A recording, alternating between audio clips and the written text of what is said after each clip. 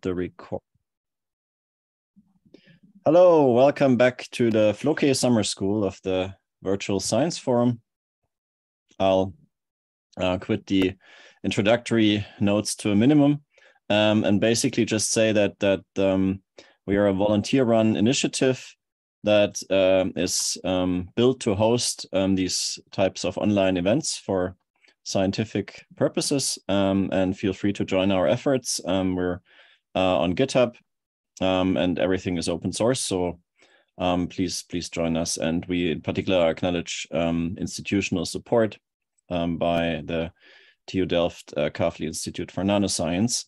And this Floquet Summer School has been going since last week, and today we have the second lectures of Anushya Chandran and Monika Eidelsburger.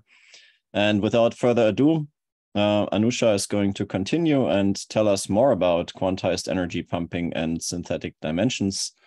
Please, Anushya. Thank you, Michael. Thanks again to the organizers. Hello, everybody. I don't know who's on the other side, but I assume some fraction of you were here yesterday.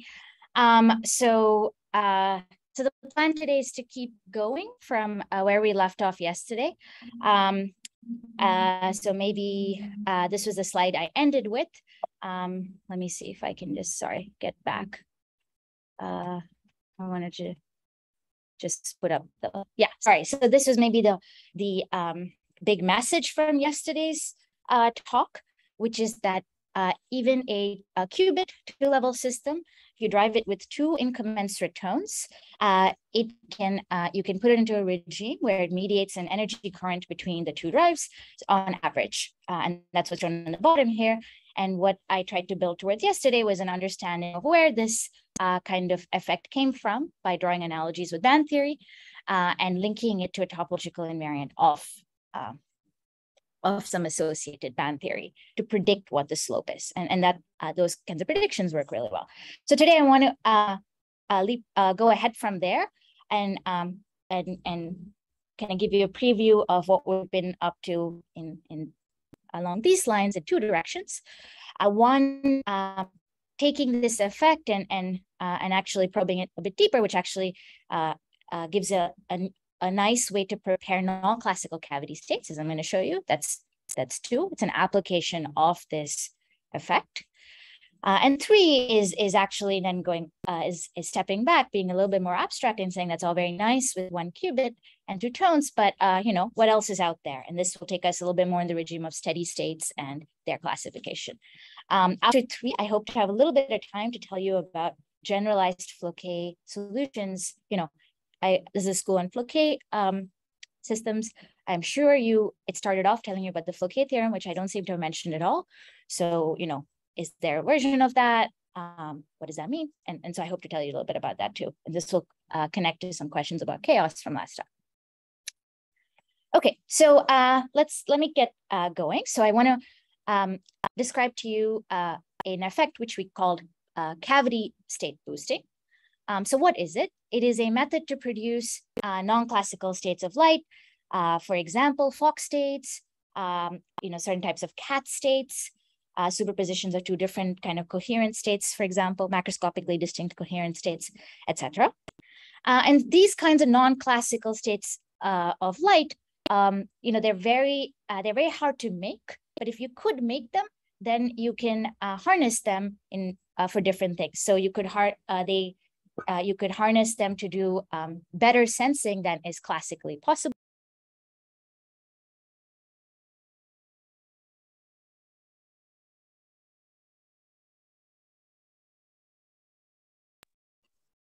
Go ahead. Sorry, Anushya, I think you got muted. Sorry. I think it's okay now.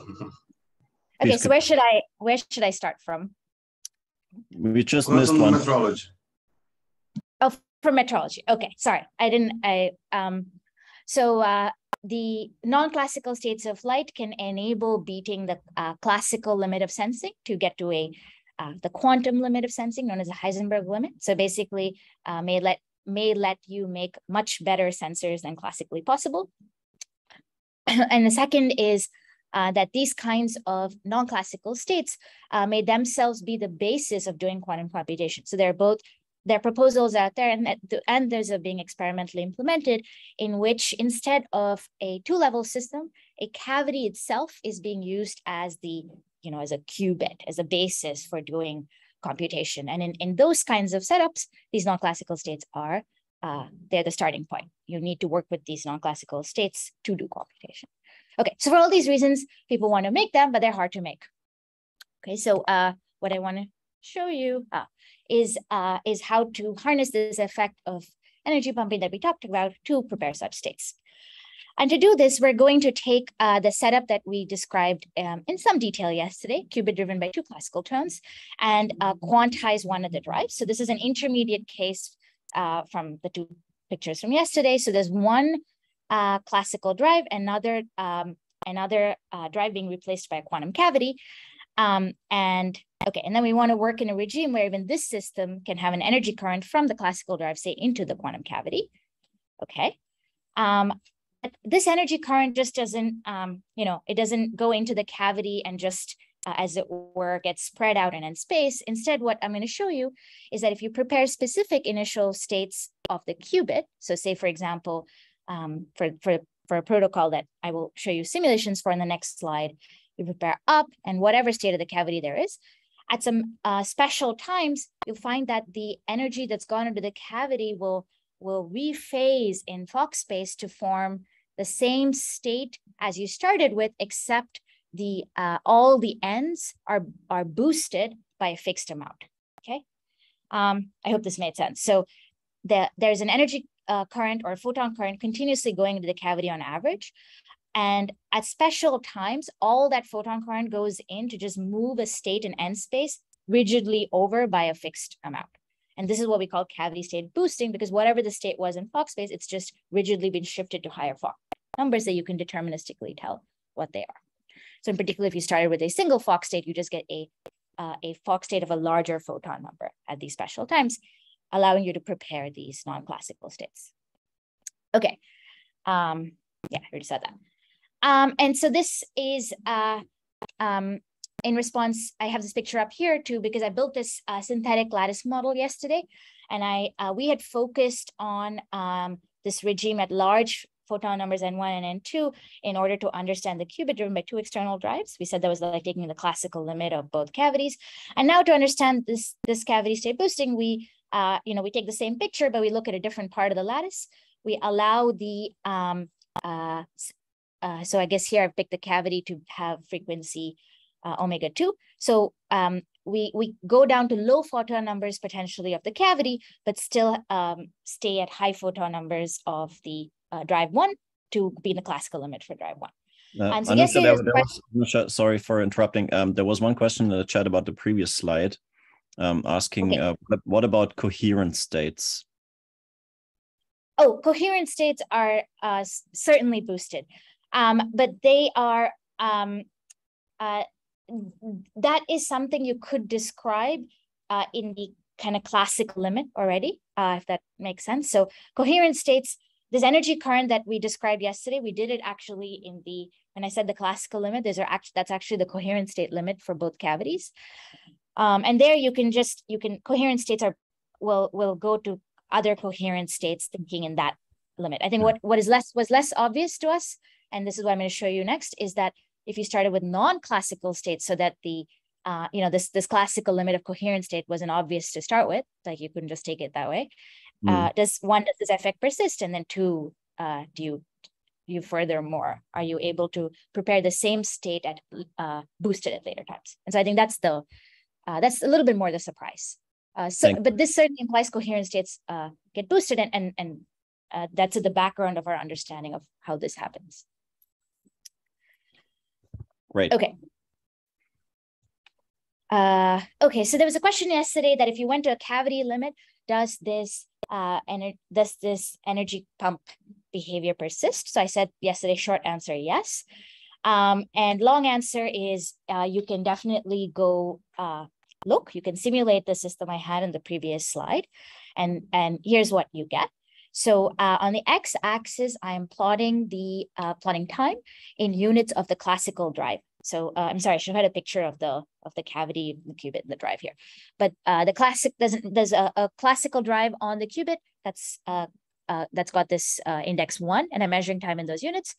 On the y-axis is the photon number of the cavity, and what the color plot is showing you is what is the probability of having different photon numbers in the cavity. Okay. And so for the simulation, we start with this specific initial state. So the qubit is prepared in an up state, the cavity in a low photon number state. So I think here it was 10. You can bring that down a little bit. There's some, you can't take it down all the way to 0. I'm happy to describe why for anybody who's interested. But okay, so we start here at up and 10. And then we let the system go. So it's a periodically driven qubit in a cavity. And you watch what the cavity state is doing as a function of time in terms of these probabilities. So first thing you see crudely is that the entire probability distribution is marching up in time, right? And in fact, it's not just marching up in time at any old rate. The average rate is exactly what we predicted based on the band theory analysis we did yesterday. And that's the red line that I've drawn here. It's really, it's exactly even, I think I even matched up the numbers to be correct for this for this plot. Okay, so that's great. So this is so the short answer. So the question, a short answer to the question, oh, does this effect persist in the cavity limit? Is yes. And look, here it is in action. On average, the average number in the cavity is going up. But on top of that, you can see there's more structure, right? It's not just going up and washing off in like the in structure, in the sense that quasi-periodically, there's these blobs and they rephase to form very narrow distributions in N. And it is these points that we say that, where we say that the cavity state has been boosted because N has now come to N plus N dot Tm, okay? And this N dot is this rate. So we know exactly how many photons we have transferred into the cavity, and then we get, at those specific times, we obtain those Fock states. Okay, so this is something, this is just the numerical simulation that shows you that this happens. And so at these special times, sorry, yeah, I didn't know I had the arrows there. So you can see them. The special times are marked at where these blobs rephase to be pretty narrow in N, and you get these kinds of states. So that's really nice. So that's what we call cavity state boosting, but okay, why on earth does it happen? Can we understand it? Building off these wave packet dynamics we did yesterday? And the answer is, of course, yes. And to do that, we should look at a part of the wave packet dynamics we introduced yesterday that I actually completely ignored. I didn't even talk about it. So it was this group velocity part for the wave packet in the synthetic lattice, right? Because remember, that was our real space, the synthetic lattice. So what does that do? Well, what this group velocity actually does is it causes oscillatory motion along the direction of the electric field. And so this goes by the name of block oscillations. And let me remind you what those are, and even pretty explicitly work out block oscillations for one-dimensional tight binding model. Okay, so here is the here I've shown that in as a picture. So here is a tight binding model in one dimension. That's X. It's in the presence of an electric field, ω1, with strength ω1, and you make a wave packet, and you want to know what does the center of the wave packet do as a function of time. So you look at these two equations here, you write them in one direction, in one dimension, you solve them. Again, this bottom equation is easy because it just says that there's a constant force acting on the wave packet in K space. That means its K value just increases linearly in time. And then you go to what it does in real space, and you helpfully plug into this equation telling you the relationship between the group velocity and K. Okay, one step later, you actually obtain oscillations in real space. Okay, so a wave packet that is just linearly accelerating in K space oscillates in real space. And this is really because on a lattice, K space is compact, right? So Kx only takes value, say, within a Brougham zone. So if Kx comes back to its original value, group velocities come back to their original value, and thus you have oscillations. Okay, so this is what will happen. And in fact, the particular solution for our setting will give you that the frequency of the oscillations is set by the electric field, and which for us, remember, was the frequency of the drive. I know there's many frequencies bouncing around, but hopefully you're able to keep them straight. This is the external drive that you're applying, and that sets the frequency of oscillation in the synthetic lattice. Okay, but in addition to that, there is actually a second effect, which is not about this, what the center of the wave packet is doing, but about what its width is doing in time. Okay, so I didn't write down the equations of motion for that. You can, you'll actually find that the width also changes in time. So the wave packet, as it were, breathes. So it'll get fatter and thinner, but exactly when the center comes back to its starting point, the width also comes back to its starting point. Okay. And this is going to be important in us understanding our cavity state boosting. So these are the two effects that happen. Center of the wave packet oscillates, and the width is also oscillating in time. So the wave packet breathes. Okay, so now we go, that's nice. That was in 1D. We can even solve it pretty explicitly. But let's go to our synthetic lattice in 2 dimensions for the qubit, for the same setup as yesterday. You build a wave packet. And remember, there was an electric field in this model set by the frequencies of the drive. And now, in order to think about block oscillations, we need to ask, when might the wave packet come back to close to its starting point? And for that, you need to know if there are 2 frequencies in the problem, omega-1 and omega-2. You need to find special times that are called almost periods for when these 2 are incommensurate, when they get almost back to 2 pi. They will never exactly both be equal to 2 pi, but they can both get pretty close. And at this point, if you repeated the block oscillation calculation in 2 dimensions on this 2D tight binding model with this electric field, you'll actually find that the center of the wave packet comes back to nearly its starting point, but further that its width also comes back to nearly its starting value. Okay, so here is my bad keynote animation of that. So the wave packet goes kind of back and forth, roughly along the line of the electric field, breathing, and then coming back to its original width. But this, of course, ignores the motion, the second term in our wave packet dynamics, the one that we actually talked about yesterday, which was the transverse motion to the electric field. So really, when all this bouncing back and forth along the electric field is happening, it's also moving transverse to it, so that when it rephases, it's also translated perpendicular to the electric field, which is what we call, this is the F boosting. So this is an animation that, not animation, picture that Phil made that I think is helpful. So it tells you that as the wave packet breathes, so the pink shading here is telling you the width of the wave packet, and when it gets narrow, it's rephasing. And so it's rephasing at different times, and as it has moved transverse to the electric field, when it rephases, say the N2 value is different, right? And that's cavity state boosting. Okay, I had a question yesterday. I'm pretty sure that someone asked, is it so important that these drives be incommensurate, or what if they were commensurate? I maybe somewhat punted on them, but here is a on that question. But here is a concrete a figure of merit showing you a difference between incommensurate and commensurate drives. Okay, so this is for a ratio of the cavity frequency to the drive frequency being irrational, picked to be the golden mean, which people would refer to them as a most irrational number, and versus a low commensurate approximation of it, so 3/2. All right, and what's being plotted here is what is the variance of this distribution at these special rephasing points? How well does it rephase as a function of time, as a function of these rephasing times? Okay, so this is the quality of rephasing. So you actually see that in the blue, when you have incommensurate drives, the rephasings are getting better and better as you look at further, and as you boost it to higher and higher n, the width in n space is getting sharper and sharper, whereas in the commensurate case, it's getting worse and worse. In fact, if you looked at the slope of this curve, I think you'd find that the width is growing linearly in Tn. So I guess the variance would grow as Tn squared. Okay. So this is where it's one place you can see clearly how incommensuration coming in.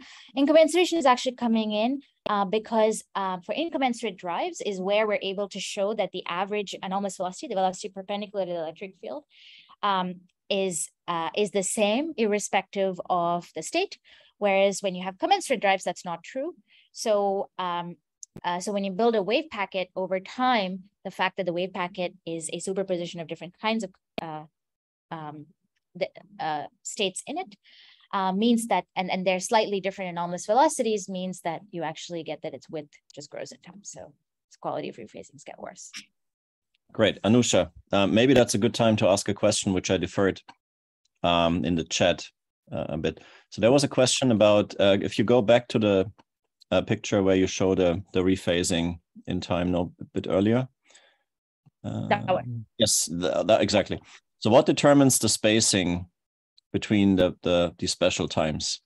Oh, that's a great question. So that is determined by these, so what were these TMs? I maybe only implicitly said what they were. So they are known as these almost periods. They're actually set by the particular frequencies that you pick. So when we pick these golden mean type ratio, that determines what these almost periods are, and thus where omega 1 times t and omega 2 times t is approximately 2 pi. So that's how we mark these arrows. Arrows are theory based on understanding that omega 1 and omega 2, when omega 1 and omega 2 come times t comes close to 2 pi. Right. Okay. Yeah. And sorry, just one technical comment here for anybody who is interested. It's in the paper to see. Welcome to look more. There are, in order to do that more quantitatively, you have to look into some corrections of the frequencies of the cavity due to the coupling to the qubit. Oh, right, right. Of course, yeah, there's some coupling, yeah. So Fabio has a question. Maybe you can also ask right now. Right. Thank you, Michael. And Anushya, nice presentation. Look, could you show again that picture when you showed the oscillation in the width? I could miss some point, but how can I figure out phenomenologically this oscillation in the width? Oscillation to the width? Yeah. It's actually because if you looked at this, the velocity of a particular k value, right? This is the group velocity, which has a little bit of k dependence. So if you go and look here, this is the group velocity for my 1D model. In a wave packet, it has a little bit of variation. So as the wave packet moves back and forth, the leading edge and the edge of the back move at slightly different velocities. And that's the origin of this breathing. Right. Thank you. Okay. Was there any other question, Michael? Nope. Please continue. Okay. Then let me. Yeah. All right. So that was the effect. That's the origin from the same kind of wave packet picture we were building yesterday. And now, of course, we turn to this is all very nice, but can anybody realize this in the lab? And what are the ingredients one needs to realize this kind of cavity boosting effect? Okay. So maybe now it's time to write down a little bit more explicitly the form of the Hamiltonian for the specific setup. So let me write it. So the first term in the left here is the cavity energy. It's fine. Then there is a interaction between the cavity and the qubit. It's JC is Jaynes-Cummings. It's of this Jaynes-Cummings type, which is basically you de-excite the cavity and excite the qubit, or vice versa. And then there's another classical drive on the cavity. So these are the ingredients that you need. Now, if you looked at the bare scales in this problem and the hierarchy that you need for this energy pumping effect and thus also the cavity state boosting effect, this is the hierarchy that you actually need. You need that the cavity energy and the external drive frequencies are the smallest frequency scales in the problem, in particular, smaller than the Jaynes-Cummings interactions term, kind of the average scale of this BC term on the spin, interaction scale, qubit splitting, etc. And this is if you go show this bare Hamiltonian to an experimentalist, they will certainly make faces like this because, this is not at all a natural hierarchy, because it tells you that, among other things, that one of the strongest scales in the problem is the interaction between the cavity and the qubit, and it's hard to crank that up. So, we would call this ultra strong coupling if you wanted to crank that up to be the largest scale in the problem. And so it's hard to get, basically it's hard to get photons to interact with anything, including qubits. And so cranking up that scale is tough. But something simple we realized is actually that you do not need to realize this Hamiltonian in a bare lab frame, but you can realize it in a rotating frame. So we have a lab Hamiltonian that looks a little bit different now. It's got there's still a cavity energy. There's a slowly modulated qubit splitting, cavity qubit coupling, and a classical drive. Okay, this is a little bit written out a little bit more explicitly what they are. But now in the standard hierarchy of scales that is available in cavity QED or circuit QED, where the interactions between the cavity and the qubit are not the largest scales in the problem anymore. The frequencies are. I'm skipping some details here, but I just wanted to give you a flavor. So that in the normal strong coupling regime, if you go to the rotating frame, you realize exactly the Hamiltonian that we're after in the previous slide with the hierarchy of scales. Okay, so this is just to say that with the ingredients of slow modulation of the splitting of the qubit and other external slow drive on it, this effect is eminently accessible in today, here and now available circuit QED and cavity QED devices. And indeed, Alicia Kolar's lab at Maryland is they've built a device that is that realizes this Hamiltonian. They're in the process of characterizing it, and so stay tuned.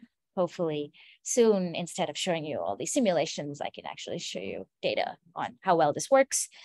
And also hopefully the actual experimental demonstration of building high Fock states.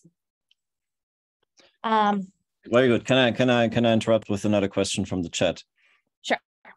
The question was basically the deviation sort of between this incommensurate and the commensurate approximation, so to speak, that you showed. Yeah. You showed that there was a big difference. Yeah, this one between the proper golden mean and the 3/2. So is it a problem that the rational numbers are dense in the reals? Yeah, in other words, you can always find a very good rational approximation, and how would this plot look like if the approximation is very good? Yeah, so I mean, that's a good point. So I picked a pretty low order approximation of the golden mean here to demonstrate it. But there's always this competition. So if you pick a better and better commensurate approximation, it will this slope of the red line will go down more and more. So in other words, it will still be proportional to Tn squared, but there's a front factor there, right? So in other words, in order to know that it is commensurate will take you a longer and longer time. Right. Okay. And as it has to be, because in some sense, you never know if a number is truly incommensurate until you wait kind of, as it were, infinite time. If a ratio is truly. Okay, great. And another question regarding the experimental realization, what would be measured there? The transmission through the cavity, or? Oh, good question. So there's several things that could be measured. I think what we want to measure most simply would be the number of photons in the cavity as a function of time, and this can be done. So the way they're setting this up is they have a readout cavity that's going to do the measuring, and a boost cavity that is doing the holding of these photons. And so when you run this thing, and if you're increasing the number of photons in the boost cavity, then that will change the qubit frequencies, because it's talking strong to the boost cavity, and the number of photons in the boost cavity changes how the qubit splitting, and they want to have a readout cavity that detects that. So that's one way to do it. It's not the only way. And that's how I think we're going to start to look for it. If that, okay. Yeah. Thanks. But yes, you indeed, in order to be able to detect this, because you have the boost cavity is a pretty high quality factor cavity, otherwise all the photons leak out too fast. So that means it's holding on to some number of photons that you are putting in by this boosting process. So then you have to have a way to detect how many photons are in there to know that you're boosting. Right.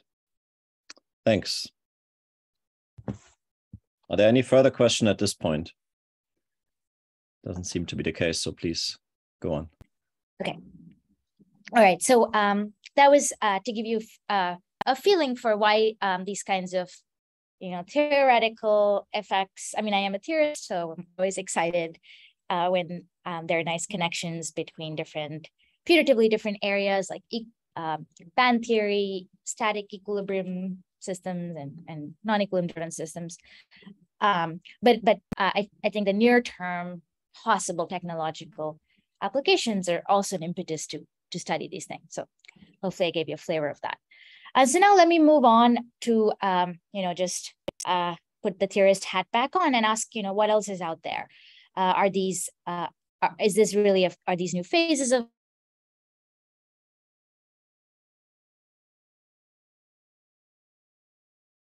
So, and a punchline is really this, which is that, and of course, I'm going to elaborate in the next few slides, that in order that this kind of energy pumping that we've described in great detail persist to in the steady state, to really, infinite time, no matter how long you wait when you're driving these systems, you actually need spatially extended systems. Okay. And so this is not something I emphasized, so it's worth saying out right here. The qubit plus 2 drive system that we have studied now, it actually does not pump energy between the drives forever. So how do you see that? So suppose it did pump energy between the drives forever. This effect kept on going no matter how long you wait. That means on the in the synthetic lattice, the stationary states, which remember stationary states describe the long time states of the system, they must have 2 properties. One is they must be delocalized on this lattice because after all, if you're able to make a wave packet here and it indefinitely pumps energy into the other one, that means there should better be a stationary state which is completely delocalized, which is what the wave packet will follow. And similarly, if the wave packet is moving one way preferentially, the delocalized states better be chiral. They better have some notion of going this way or going that way, which is they themselves have to carry an energy current. Okay, so this is somehow the picture of the stationary states on this 2D lattice that one needs to have this pumping effect persist forever. But if you've done any amount of just kind of band theory or staring at a single particle wave functions on lattices, this kind of situation will immediately strike you as being unstable because these 2 wave functions are not physically on the lattice. They have weight at the same N1 and 2 type points, right? I really tried to draw them on top of each other here to say that they can both have probabilities on the same lattice sites. So even if you could set up this situation, it would be fine-tuned because however you perturb the setup, which could just be tweaking the strengths of the drives a bit, maybe tweaking the qubit splitting, the bare qubit splitting a bit. Whatever you do, you would expect them to couple these two states so that you end up with stationary states on this 2D lattice, which are actually are localized in synthetic space. Okay. And localization in synthetic space means that this energy pumping cannot proceed indefinitely because wave packets at some point will realize that will probe the fact that the long time states of the system don't stretch in both directions infinitely. Okay, so from these considerations, you can actually try to estimate what would be the lifetime of this pumping effect in the qubit.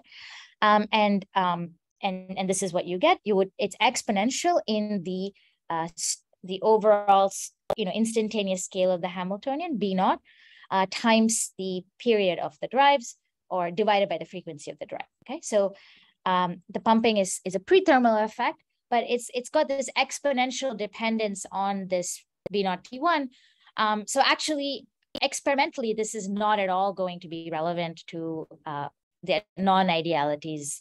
There are much more important non-idealities that will limit any energy pumping that they see as compared to this. So that's why I didn't talk about it up front. But as a statement of, oh, is this a phase of a qubit? The answer is no, because if you waited long enough, it's going to go away. So this is not something that characterizes the steady state of a qubit driven by two tones. This was just some early numerics that we did to confirm this.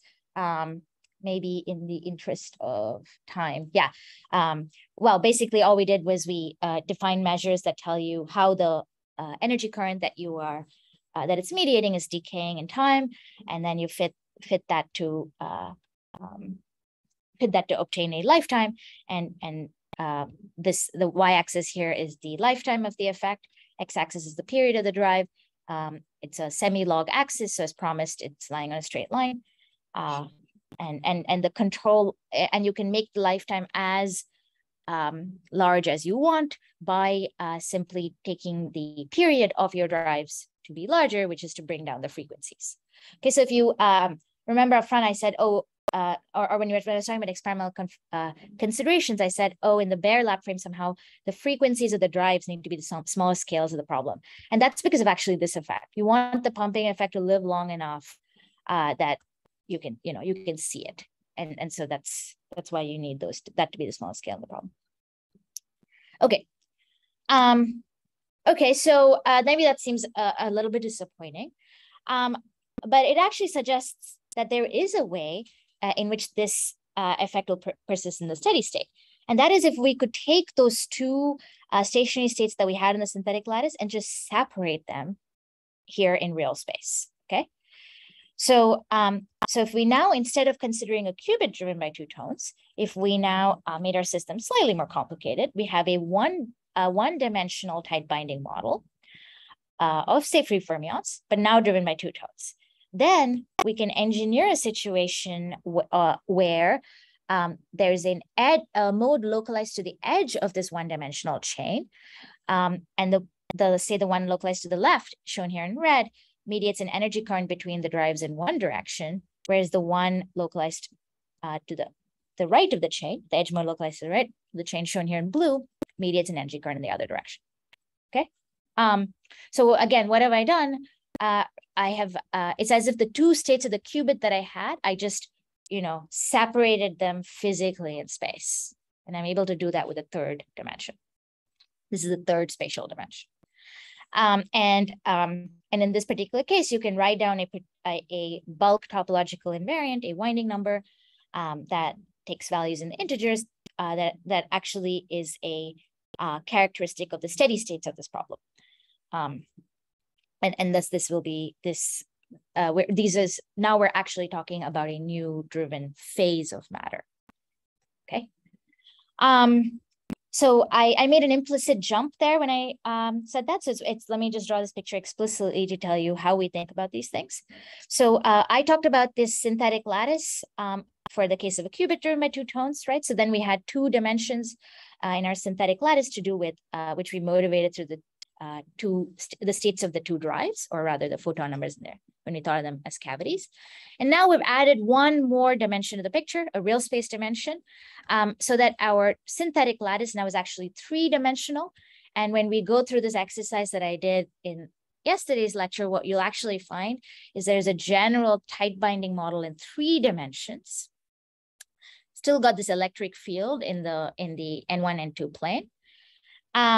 And so now we're somehow asking about the single particle wave functions of this tight binding model in 3 spatial dimensions.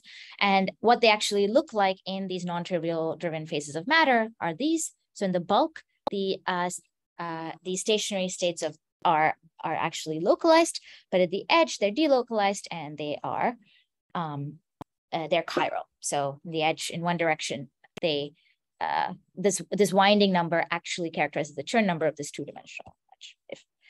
Okay, that's something you already know from before. This would make sense to you, but at least the important point to make here is that when you add extra spatial dimensions, and we're talking about driven tight binding models, we can unifyingly think about them in the synthetic lattice picture, with some dimensions being space-like and others being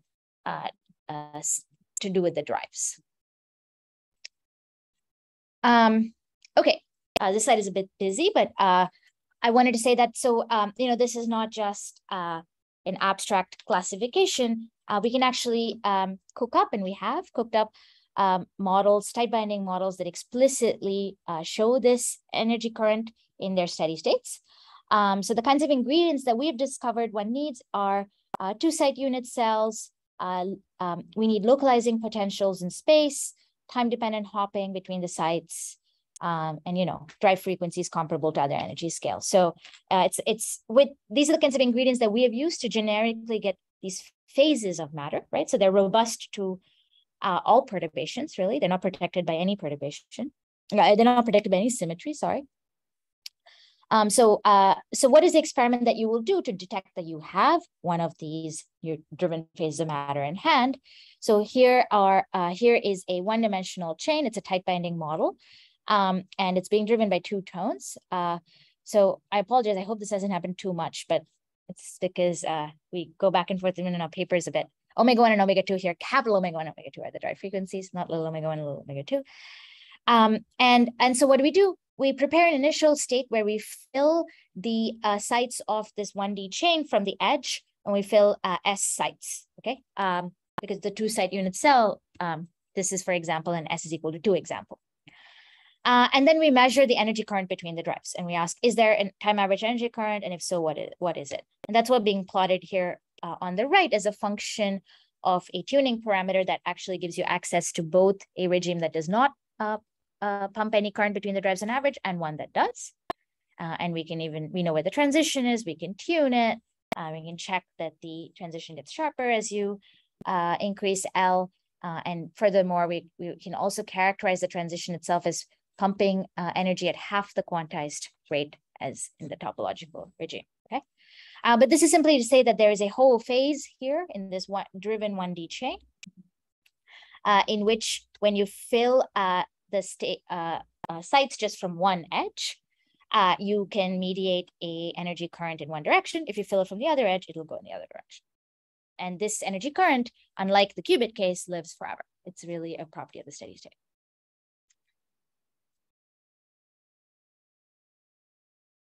Okay, so that brings me maybe to the most general thing I want to say, which is, we can, the example that we found of a driven 1D chain, 1D chain with 2 tones is only one among many possible ones, because there's a broader classification that we were able to do for this particular problem. So take the most general setup of a D-dimensional hopping model or tight binding model driven by n incommensurate tones, okay? And the question really is there a topological classification of the steady states of this kind of driven system? Now, Mark Rudner, I think last week, I don't know if he discussed this classification, but he certainly told you about the anomalous Floquet insulator, which is an example of a non-trivial phase of matter when you take 2-dimensional tight binding models and drive it with 1 tone. And he described how it had one-way moving edge modes, I'm sure, and such. And so there's a non-trivial broader classification for just 1-tone driving or Floquet driving that these authors had figured out. And the anomalous Floquet insulator is an example in that classification. And what we did was we actually did the more general classification for any number of tones. And the answer for, is there a non-trivial classification? The answer is yes. So let me show you what it is. So it turns out that all that matters for this classification is the total synthetic dimension, total number of spatial dimensions, little d, and total number of drive tones, capital N. When this sum is even, there isn't, all phases are trivial in the sense that there is the steady states. In the steady state, there is no notion of distinct phases, whereas when the sum is odd, there are distinct phases classified by a winding number, which takes integer values, okay? And so just to check, the example that I gave you in the last lecture was a qubit. A qubit has 0 dimensions, so little d is 0, and capital N was 2, so that put us up here. And indeed, in the steady state, there was no energy current response. Whereas when I went to one higher dimension, I made this odd, and indeed, that gave us an example of a phase belonging to this non-trivial classification. Okay. Okay. I see 11:45, so I can say more, but why don't I pause here for if there are any questions, and then we can decide how much more I should say. Great. Thanks so far. I don't see any questions in the chat right now, but maybe someone has a question. There's a raised hand, yeah. Please. Joshua. Hi, can you hear me? Yes. Okay. I was just wondering a little bit about this picture with the rephasing again. And yeah, sorry, it was a bit earlier in the talk. This one, or you wanted to see the actual, this one? Yeah, that one, I think. Yeah. And maybe you've answered this already, but I was wondering if I'm a wave packet on the lattice and I'm moving in a direction that is like an incommensurate slope determined by the driving frequencies. If I have a finite width, then isn't it going to sometimes look like I actually am moving at a rational angle, if those words make sense? Because I'm a wave packet with a width, I'm sometimes going to hit these lattice sites that I wouldn't if I was just like an infinitely sharp trajectory. Actually, you don't even need to make a wave packet for that. I think for all states, initial states, classical as well as non-classical on the synthetic lattice, there is a time up to which a commensurate approximation reproduces the same dynamics as the incommensurate one. And it's just the longer you wait, the larger the so the way we like to think about this is, there's two frequencies in this game. Let me see if there's two frequencies in this game, and you want to know omega-1 divided by omega-2, and you want to know can I approximate it by p on q, a rational number? And the answer to that is yes. And the larger the time to which you want to do this approximation, the larger the integers p and q will become. And which is to say, the larger the period of an effective, the period of these two commensurate drives. So does that make sense? So in some sense, if we did these numerics with machine precision level, a definition of the two frequencies to be incommensurate, and to be incommensurate, specifically the golden mean. But of course, there's some precision there. And we can, but for the times we run, we could have used a sufficiently large rational approximant for these two frequencies, so they were commensurate, and we would have found no difference. Okay, so the width of your initial state or something like this doesn't play any role in this discussion. It needn't. This okay. is really true for all states. Yeah. Thank you. Sure.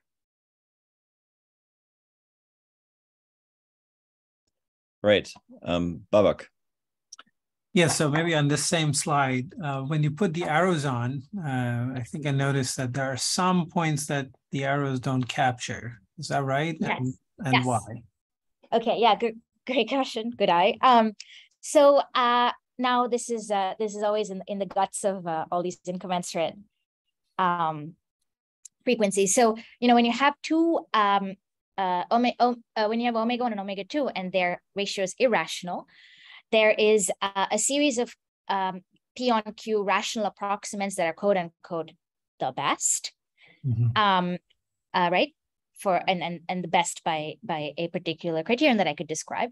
But then there are several other rational approximants that are not as good, but pretty good. So there's a whole hierarchy of rational approximants, basically. So what the blue arrows are these best rational approximants. But these ones, we have been able to work them out as like the next best ones. And but that doesn't stop there. There's a whole, like I said, there's a whole hierarchy. So it's always going to look like there are more rephasings than the blue arrows that we draw with the best. I see. So is there like if you did this hierarchy, it looks like there should be some kind of fractal structure here.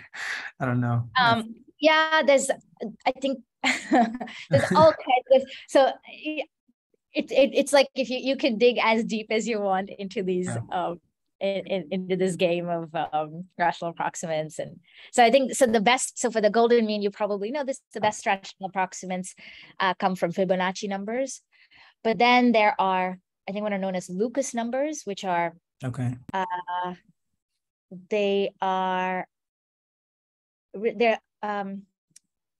not, so the Fibonacci numbers, Fn minus 1 plus Fn is Fn plus 1.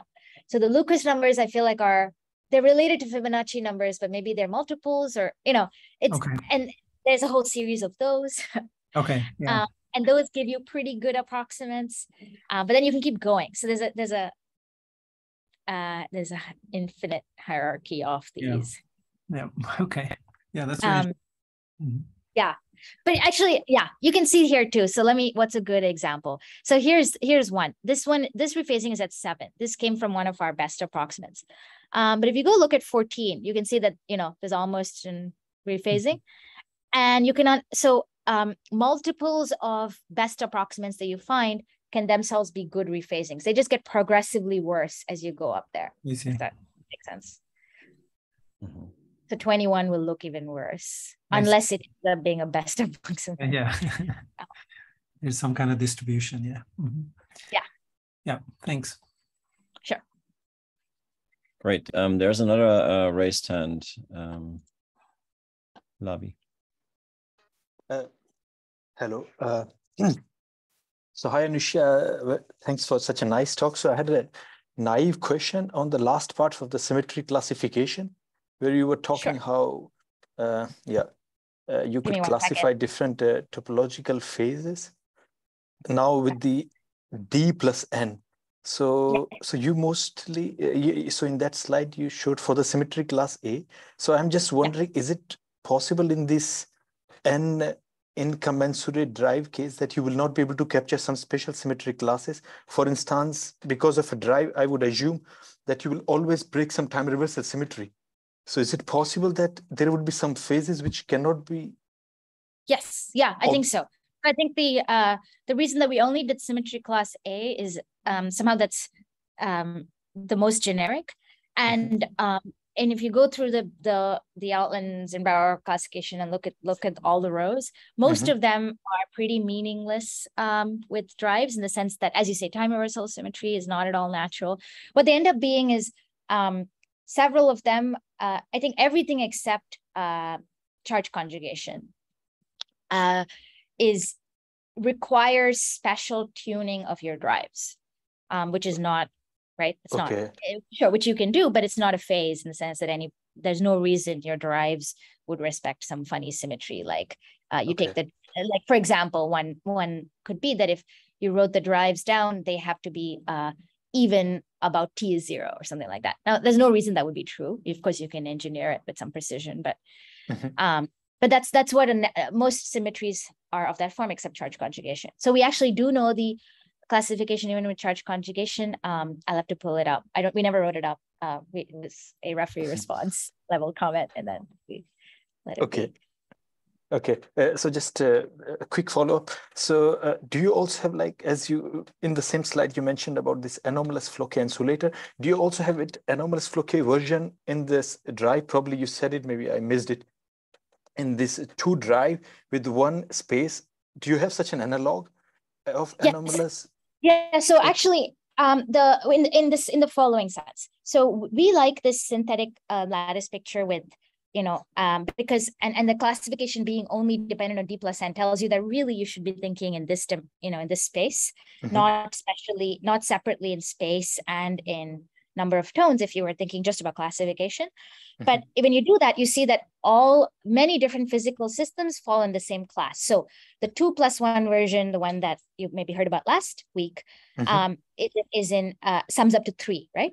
But that's the 1 plus 2, which is the one I had which I showed you an example for, also sums up to 3. So we can, it tells you that on the synthetic lattice, these look similar, but then you go back, physically, they're very different. One of them is 2-dimensional tight binding model driven by 1 tone. The other is 1-dimensional model driven by 2 tones. They're physically how they manifest, that they are different. Phases of matter are also different. In the anomalous Floquet insulator, it was a charge current going around the edge, whereas in this one, it is a energy current going between the drives. But on the synthetic lattice, they all look the same. Does that help? Oh yeah. So in that sense, it does matter what, even though it adds to odd, let's say 1 plus 2, but it does matter what is what value. Like 2 plus 1 is not same as 1 plus 2 at least in the physical sense. Like how do you observe? Yeah. Okay. Yeah, but classification, this kind of classification tells you that they come from the same place. The reason they are all non-trivial is for the same reason in the synthetic lattice. Okay. Thank you so much. Great. I think there's a somewhat related question in the chat. Why do we always get a Z invariant for the driven topological phases? Why not Z2? I